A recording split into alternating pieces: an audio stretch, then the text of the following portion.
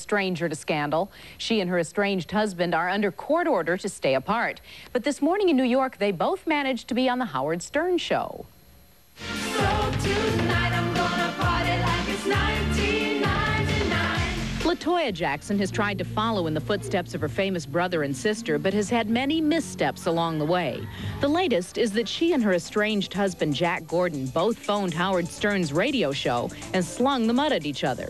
Wrong for a man to beat a woman and make her work. It's like a pen. She had a butcher knife in her hand. I hit her once. She went down. Jackson said it was her husband who made her appear on talk shows where she spilled dirt on her family and made her appear in a strip club as a publicity stunt.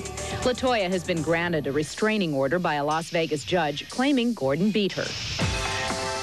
Jack Gordon also asked for and received a restraining order against Latoya, claiming he suffered abuse from her.